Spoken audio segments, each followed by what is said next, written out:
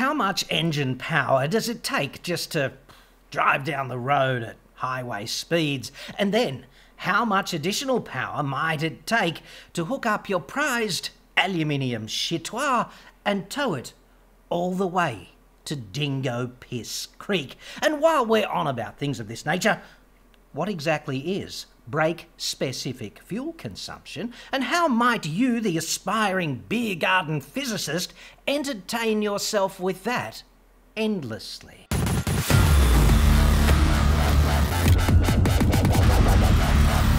I'm John Cadogan from AutoExpert.com.au, and I get new cars cheap for buyers here in Australia. Website for that, obviously, or you can just click the card that's up there now, dude. Okay, got this question from Peter McCallum. I'm confused about how some cars can tow 3.1 tonnes with 157 kilowatts and 500 newton metres, such as Everest Titanium, and others with 204 kilowatts and 588 newton metres can only tow 2.7 tonnes, like Genesis GV80. Can you explain to me what I'm missing? Kind regards, Pete. Okay, so let us address all of that in just a second, but I do want to turn this into a bit of a dialogue and address some things that came up yesterday in my primer on ghetto engineering, okay, being getting into metalwork but doing it here in your very own fat cave to, I don't know, preserve mental fitness and health and all of that sort of stuff while you're on lockdown, principally. There's some cool stuff you can do here. And one of the things that came up was grinders. So let's talk about that. My position has not changed, although plenty of you disagreed with me, in that you should not use gloves when you use a grinder. That's my position on this, and you're entitled to your view, I suppose, but I've worked in industry and all the grinders, including all the bench grinders, had big signs on them saying no gloves, because gloves are an entrapment hazard. They can feed your hand into the gap between the disc and the guard, and if that happens, it's a real orthopedic surgery challenge, and you know, I just don't want that. So my position has not changed, and plenty of places have sort of arbitrary safety policies, and I guess some of those safety policies say wear gloves, and I'd be happy to debate that with any safety officer ever, because wearing gloves with grinders is an entanglement, entrapment hazard, and it's kind of up to you how you manage safety in your own fat cave, but I will not be wearing gloves ever when I touch an angle grinder. And yeah, it's a pain in the ass, because if you're welding and you switch to grinding, you're wearing big heavy gloves to weld, you got to take them off to grab the grinder. And I console myself by still having 10 fingers after 30 something years of touching the tools. So there's that. Plenty of people ask me about these very cool glasses that just boost my vision. They're 1.5s or 2s or something, plus 1.5 or 2. And I need them to read the scale on rulers and things of that nature, okay? Otherwise, I'd be all sort of Jose Feliciano with the whole metalworking thing, and I don't think that would work very well. Just go to click.com.au, I think it is, but just Google click. And that is such a slick mechanism. The only thing I'd say is if you're doing a bunch of metalwork and you put them down, the magnet that does the work will just fill up with iron filings and need to be cleaned off from time to time, right? Like all magnetic things. A few of you also said, well, I wear spectacles, so how the hell do I manage eye protection? Because I did recommend safety glasses as well, and obviously you can't wear safety glasses and spectacles generally at the same time. So excuse me for rocking the dome here, but I've got a couple of options for you. And the first one, which also includes some decent face protection, it's a little bit join me on the dark side and together we will rule the galaxy. And I certainly want to don this and walk into the bank currently and demand a bit of money because, hey, wear a mask. This qualifies. Think you'd agree. Anyway, you get full face protection and you can wear your specs and you get unimpeded field of view and the specs are not pressed into my face, so I can wear these for hours if necessary, but they do tend to fog up because of this gasket on the inside here. Right, so there's not much airflow through goggle type alternatives, which brings me to perhaps a more practical solution, which is not as much Star Wars, but you get full head protection and right down to the bottom of your chin as well, so if a grinding disc does explode, your face is protected as well as your eyes, and you can flip it out of the way when you don't need it, but you have to remember to flip it back down when you're in danger. So there's that. They're the alternatives for, you know, eye protection if you wear spectacles. And the last question I got was about these flat-packed fixture squares, which are such a cool welding project. So when you put them together, you clamp them up and you weld them in there in those little tab and slot holes, and you put a few inches of weld in, and that gives you some valuable welding practice, and you've got a fixture square that you can use to mark things out reliably.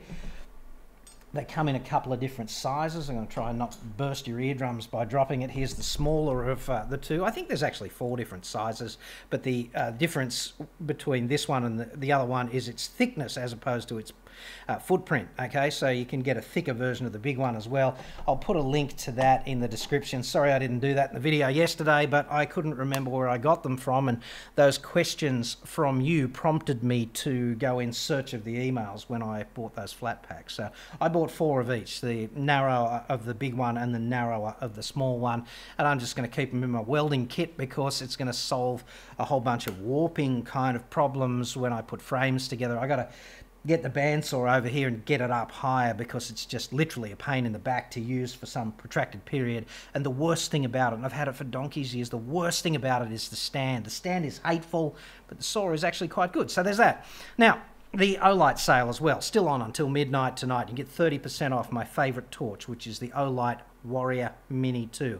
It's an everyday carry for me, so useful and utterly reliable, and with the best charging system I've ever seen. Link in the description on that. Now, let's get back to Pete's question, right? Because as a thought experiment, yeah, Genesis and Everest, they're kind of interesting, I suppose, and you can compare them in various ways, but if you've actually got a short list and GV80's on it and Everest is on it, there's something has gone seriously wrong with your vehicle selection protocol, because they're just such different vehicles, okay? One's a luxury conveyance and the other one's a derivative of the Ford Ranger Ute. And they have done some things to Everest in order to try and make it somewhat more civilized, but like they've given it coil-sprung rear end and all-wheel drive and things of that nature, but it's really still in that sort of hardcore all-terrain heavy towing space, whereas the Genesis is a luxury conveyance.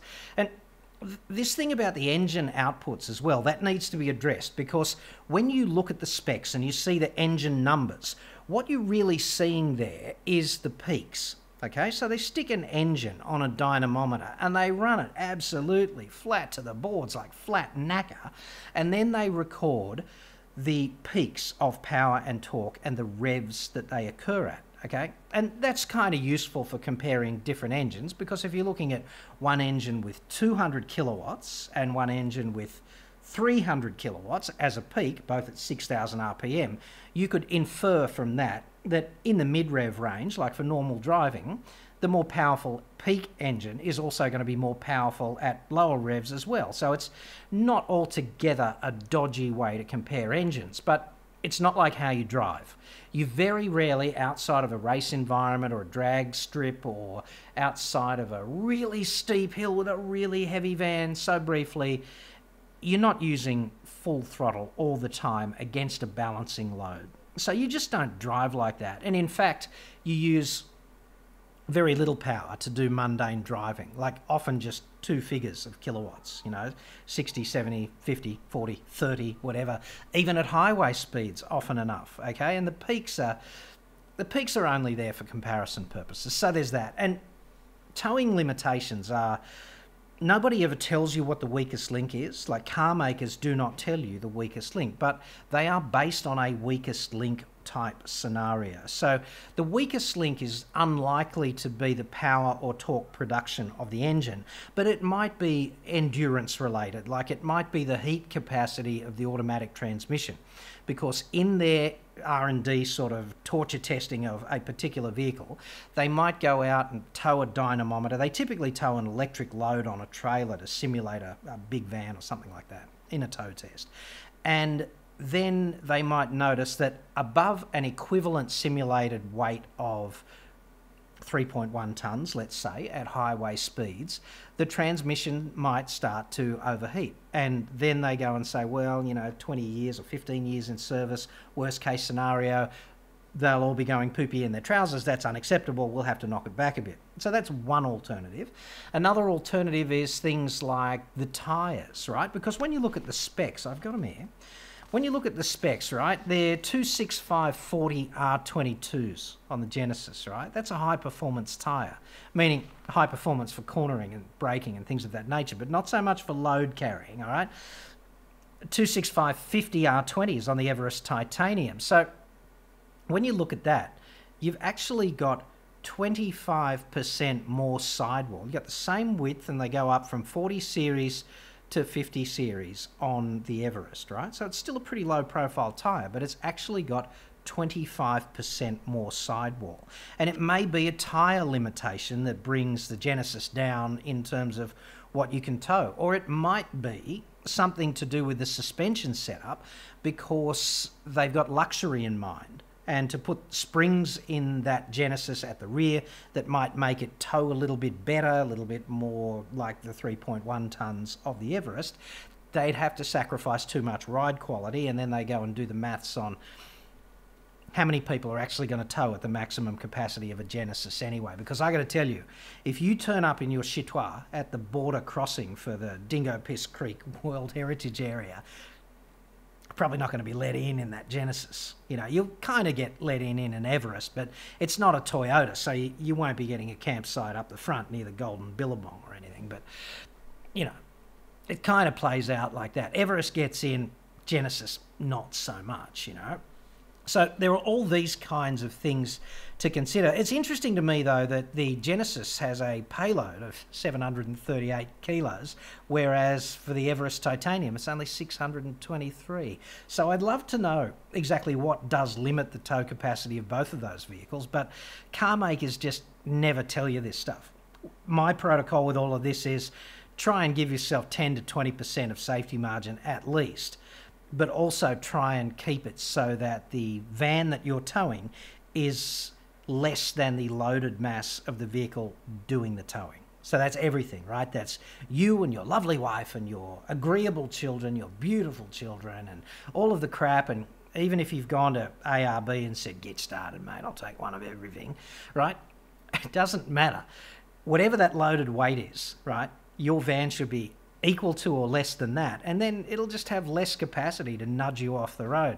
But if you want to drill down into exactly how much power it takes to do this kind of work, to tow a van or just to drive your vehicle down the highway at some sort of respectable highway speed, there's this thing, okay? It's called brake-specific fuel consumption, and if you wrap your brain around that, you can figure all of that out. In fact, just make a few conservative assumptions and this project becomes dead easy. Like, let's do it now.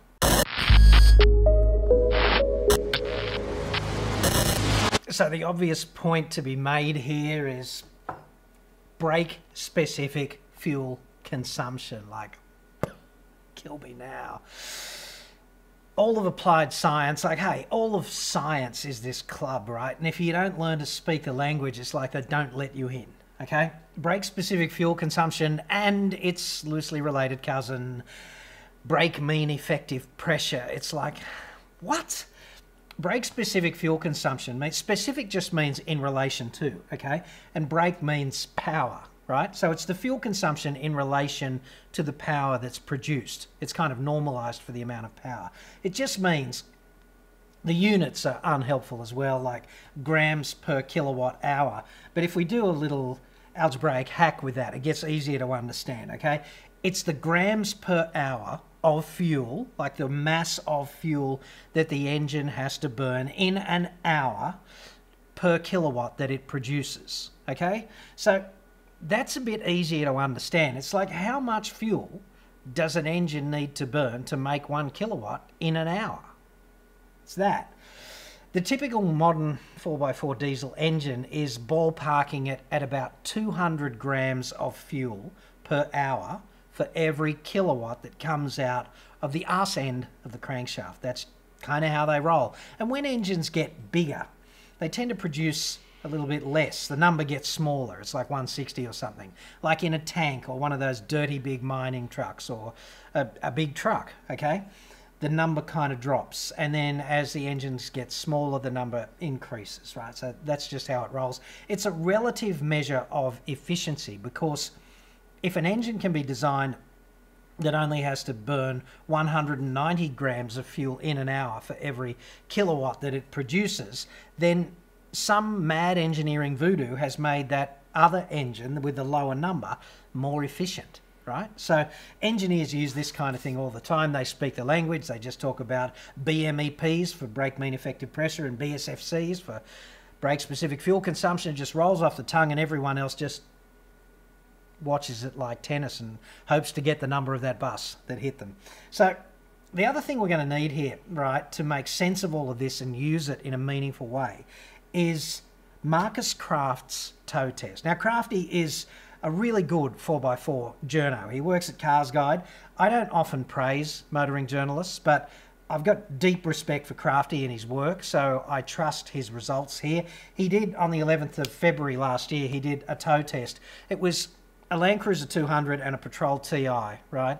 And it was really, so V8 diesel, V8 petrol, and they used a control caravan, a Chitois, in this case a Jayco Silverline, which weighs 2650 kilos tear weight, which is a nice conservative tow assignment for vehicles such as that, okay? And what impresses me about that is the results he got are consistent with expectations, okay? 23.5 litres per 100 for the Land Cruiser when it was towing, and 12.6 when it was not. And that makes perfect sense, right? Because more wheels on the deck, roughly double the amount of rolling resistance. The Caravan's substantially larger, so roughly double the amount of aerodynamic drag.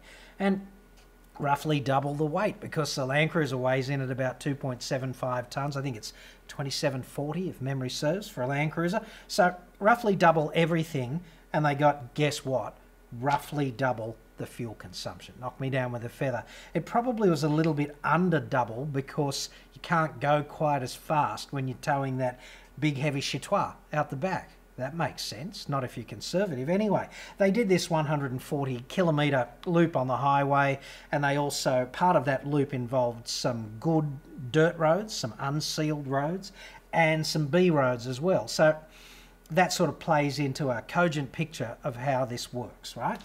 And to make sense of all of this, we're going to have to make a couple of assumptions, okay? But we're really just going to use the data and crunch the numbers and make BSFC work for us. The BSFC 200 grams per hour per kilowatt, 0.2 of a kilo of fuel per hour for every kilowatt that the engine needs to make to do its job, okay? We're going to work out the kilowatts, in other words. That's the objective here. We need to figure out all the other data we need to work out how many kilowatts it takes to do this tow job, all right? Fuel consumption's 23.5. We know that from Marcus's test. Diesel is about 850 grams, or 0.85 of a kilo for every litre, and it varies a little bit, but ballpark, it's that. And hey, we're here in the beer garden, so let's just roll with that. And I'm going to assume that Crafty managed 75 kilometres an hour average speed for this test. And I can't see him doing it any faster, because he's a conservative guy. He's towing a big van, and that is not an assignment for the faint-hearted, and you wouldn't want to go and drive like a respected motoring journalist, would you? You don't set the lap record with a big fat Chitois like that. So maybe he didn't even average 75, okay? But this will give us a conservative estimate. It'll be, if it's wrong, it's the right way wrong, so that it doesn't skew our results and make the power look too low, okay? So if you drive for 1 hour at 75 kilometres an hour, you drive 75 kilometres, right? Which is 3/4 of the amount that the fuel consumption is quoted, because this is 23.5 litres for 100 kilometres, okay? So he's going to use, for every 100 kilometres, or for every hour that he drives, sorry, he's going to use 3/4 of this amount of fuel, which is 17.6 litres of fuel. And fuel weighs that much, so that's 15 kilos of fuel. It's 14.96, but shoot me for rounding up. Okay, and all we need to know there is we've got 15 kilos of fuel, so that's what we burn in an hour. So how many kilowatts come out the arse end of the crankshaft? It's really easy. Just go 15 on 0.2 equals 75 kilowatts. And a Land Cruiser peaks at 200, so we're well under half of the peak power output, right? And even down here, down lower in the rev range, we know that the Land Cruiser makes peak torque of 650 Newton meters between these revs, 1600 and 2600, okay? And there's a relationship between torque and power. Power is strictly mathematically joined at the hip to torque, and it works like this. The kilowatts are the Newton meters times the RPMs divided by 9549. Okay, and you can work this out from first principles, but you have to convert RPM into radians per second, right? And that's not exactly for the mathematically faint-hearted. You have to understand what a radian is, and that's because these units have to be dimensionless, and revs per minute is not really a dimensionless unit, whereas radians per second are. So once you've done all of that, or you can just plug it into this formula, okay? But 650 Newton meters at 1600 RPM, flat knacker, is 109 kilowatts, okay? And flat knacker at 2600, it's 177 kilowatts, and it just goes up on a straight line between 109 and 177 at 1600 RPM and 2600 RPM, right?